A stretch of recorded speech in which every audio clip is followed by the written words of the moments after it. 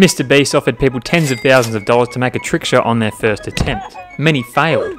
But how difficult actually were they? Today I'll be testing just that, making 3 trick shots from Jimmy's video, hit the target, win $300,000, and timing how long it takes.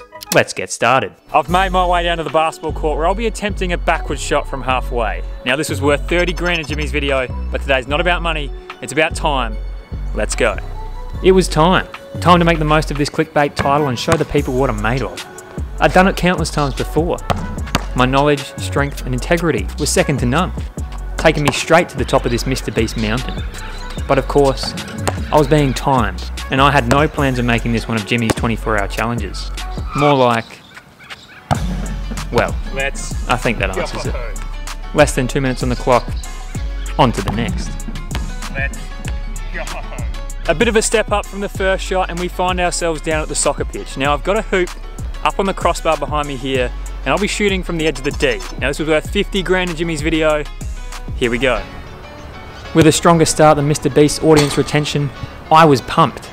Except, I was now facing my biggest fear. Soccer. During my primary school days, I was constantly referred to as the kid who had a hole in his foot.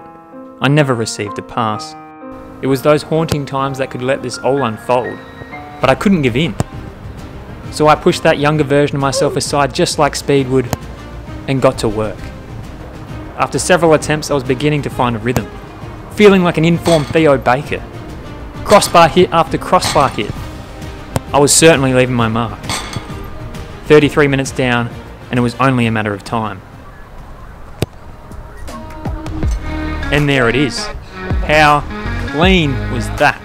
Now just for the obligatory celebration to sign off. Challenge 3, here we come. The big finale is upon us and it's the bow and arrow shot. Although, minus the bow and arrow. Not so easy to get your hands on, but instead, we've got a vortex and little Jimmy down here with an apple on his head. Here we go. I know, a vortex. Really? And not even the whistling kind. Unfortunately, the budget was about as big as Chris MD, so that's all we had to work with.